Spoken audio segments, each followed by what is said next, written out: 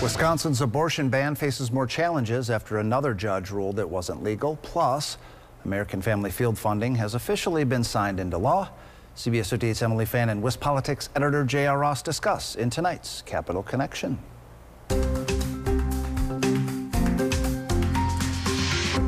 We had a ruling from a Dane County judge this week that reaffirmed her July ruling that the state's 1849 abortion ban does not apply to consensual medical abortions. Now, this prompted Planned Parenthood to hold a press conference announcing their intentions to reopen the Sheboygan Clinic, as they already have in Madison and Milwaukee.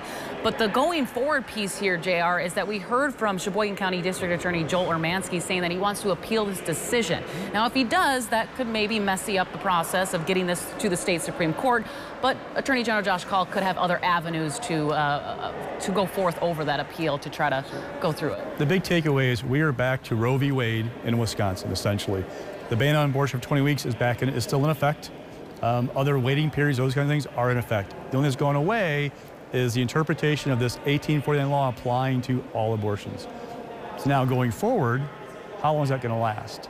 So the Urmanski has the option to appeal somewhere outside of the 4th District Court of Appeals, based in Madison, because where the case was heard.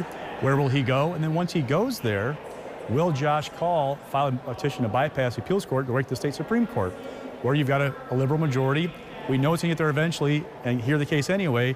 He can make the argument, let's just go right there right now and have them settle this case once and for all. And the last topic we want to highlight this week is it is now finally official that the Brewers are here to stay in Milwaukee after Governor Evers signed what he called historic legislation that would use about $500 million in public funds to maintain and upgrade AmFam Field. Of course, this comes after months of negotiations, series of changes. A lot of lawmakers very happy to get this done, but still looking forward, there was still a lot of things that lawmakers wanted to see in there.